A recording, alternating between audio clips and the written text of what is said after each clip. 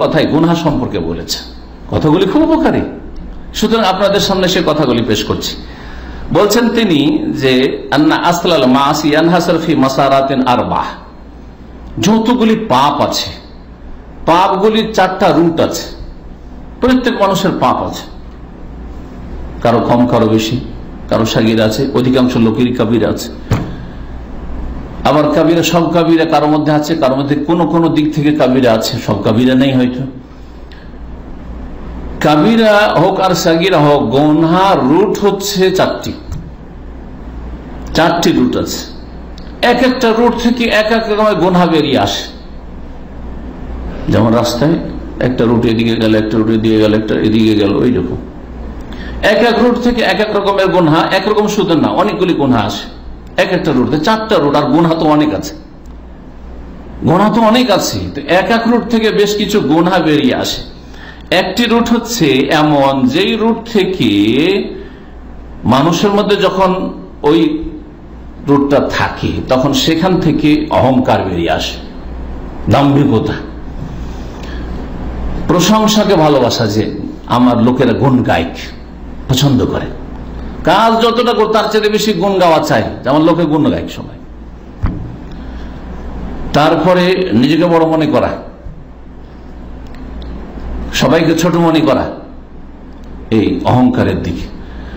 শুধু মানুষকে না, এটা যখন সীমা ছড়িয়ে যায় তখন আল্লাহর সামনে অহংকার করে, রাসূলুল্লাহ সাল্লাল্লাহু আলাইহি ওয়াসাল্লাম সম্পর্কে অহংকার করে, আল্লাহর দ্বীনের সামনে, বিধানের সামনে অহংকার করে, ওহীর সামনে অহংকার করে। যার ফলে আল্লাহর সামনে যে অহংকার করে সে কুফরি করে, নাস্তিক হয়,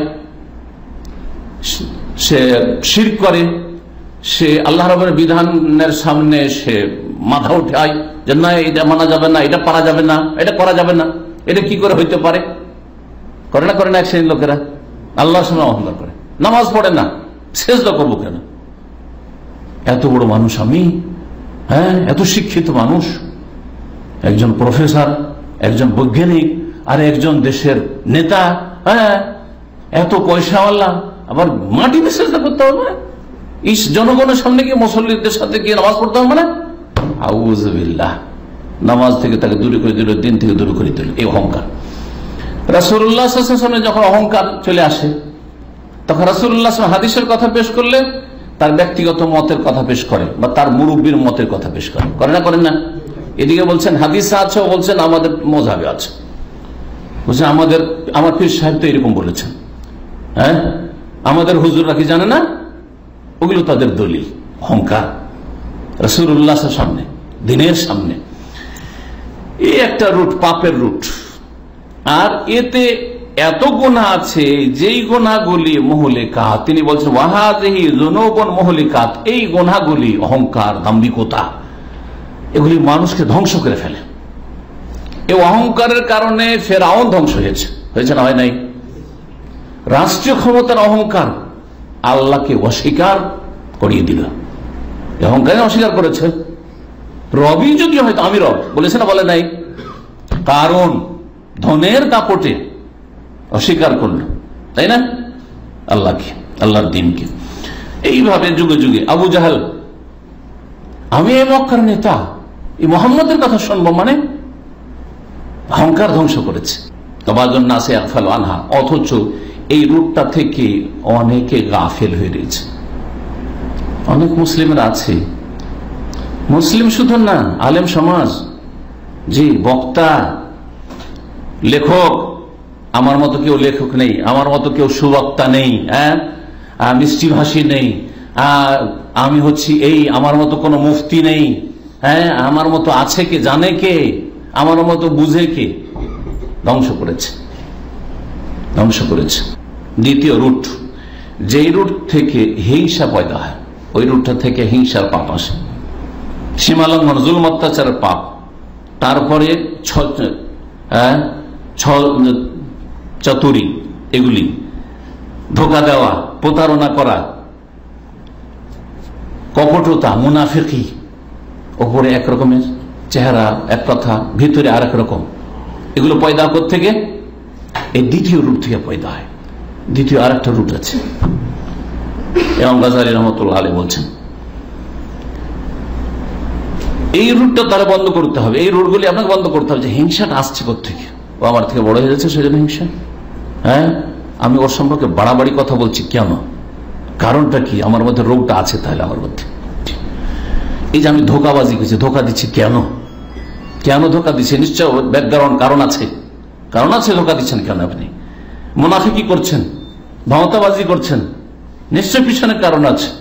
কপটতা, মুখে একরকম কাজে আর এক রকম কেন? ভিতরে এক কথা মুখে এক কথা কেন? এই রুটটা আপনাকে বন্ধ করতে হবে যদি পাপ থেকে মুক্ত হতে চান। এই রুট খোলা, রাস্তা খোলা, তাহলে গাড়ি চলবে। বুঝতে পারছেন না? রাস্তা খোলা তো গাড়ি চলবে, লোকজন চলবে, ওই রকমই পাপ আসবে। যদি এই রাস্তা খোলা রাখেন আপনার মধ্যে, তাহলে পাপ তো আসতে থাকবে, এরকম পাপগুলি। তৃতীয় রুট আছে, বলছে মা ইয়াহদুসু মিনহা আশ-শাররু ওয়াল হিরসু বা শারাহ, যেটা দিয়ে লোভ লালসা, অতি লোভী। দেখেছেন লোভীদেরকে? লোভী, এত লোভী যে একটা যদি কোনো কিছু পড়ে পেয়ে যায়, ধর একটা মোবাইল পড়ে গেছে 50 টাকা, তাও ছাড়বেন, উঠিয়ে নিয়ে যাবে। দামি হইলে তো বলতে হবে না, তাই না? লোভ সামলাতে পারে না, যার ফলে নিয়ে গেল।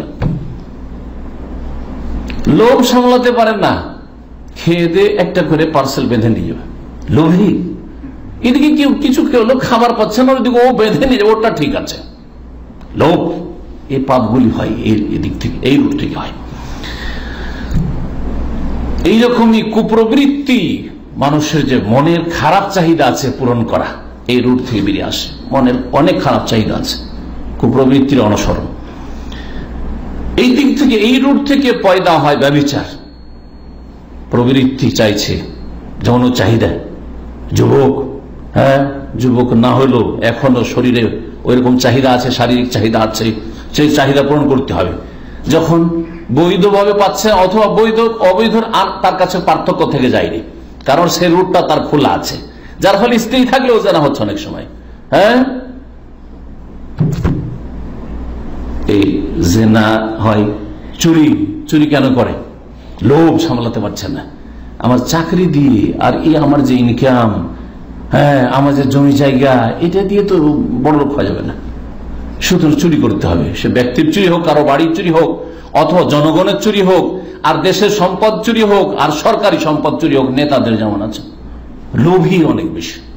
চতুর্থ রুট, যেই রুট থেকে সৃষ্টি হয় মা ইয়াহদুসু মিনহু আল গাযাব, ক্রোধ, রাগ।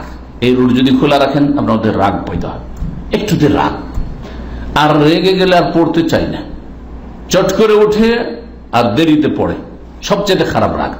তাড়াতাড়ি উঠে আর পড়ে দেরিতে, এই রাগ সবচেয়ে খারাপ। বিদ্বেষ, হিংসা, আক্রোশ, এইরকম এই রুট থেকে পয়দা হয় খুন করা। মানুষের যখন রাগ ওঠে তখন না খুন করে, না খুশি হয়ে কেউ খুন করে? রাগ, ক্রোধ থেকে, আক্রোশ থেকে, মারামারি, খুনাখুনি, এইরকমই ছিনতাই, বেঈমানি ইত্যাদি, জবরদখল, এগুলি হয় এই রুট থেকে। 4টি রুটের কথা বলেছেন। এই 4টি রুটকে আপনার জীবনে যদি বন্ধ করে দিতে পারেন, এই গুণাগুলি কেন হচ্ছে? আমি এই স্বার্থই বাধ্য, আমি আমার রাগটা উঠতেই দেব না, বন্ধ হয়ে যাবে। আমার লোভ যা আল্লাহ দিয়েছে তাতে সন্তুষ্ট থাকবো। হ্যাঁ, অবৈধ কোনো লোভ একটুও রাখবো না। হ্যাঁ,